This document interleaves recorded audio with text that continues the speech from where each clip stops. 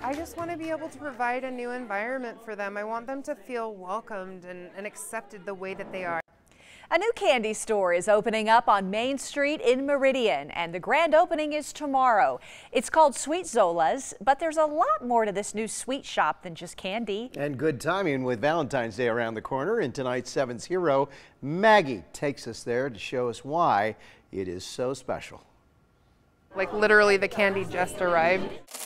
Owner Cindy Radovich is busy getting ready for the grand opening of Sweet Zola's candy shop in Meridian. This is Zola. This is your candy shop. Wait, can I open?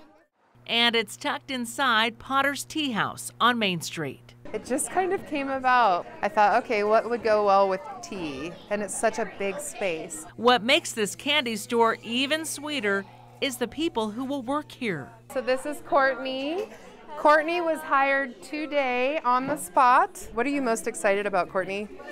Just talking to the customers and getting to work in a new environment. This is Cody. Excited to work and excited to tell my family about it. This is Jeff. Everyone in the community knows Jeff. He's Mr. Famous.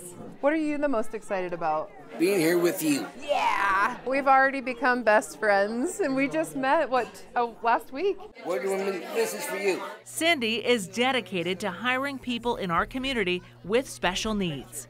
I'm an autism consultant and specialist in the Valley for the past 12 years, and my employees, they're all capable, but some of them have gone out to get jobs and they just weren't successful in that. So I want to provide on-the-job training for them. My therapist never turns off. Like, I am never going to turn that part of me off because it's who I am. And so I'm going to help them with life skills and knowing what's expected, because just because there are disabilities doesn't mean they don't have the same expectations. And so I'm going to teach them that this is what we need to do and this is how we succeed. Her employees can't wait to get to work. I'm excited to work at a place that offers such great opportunities to people who need them. Yes. I think it's going to be a great thing for everyone. This is Bailey. What are you the most excited about?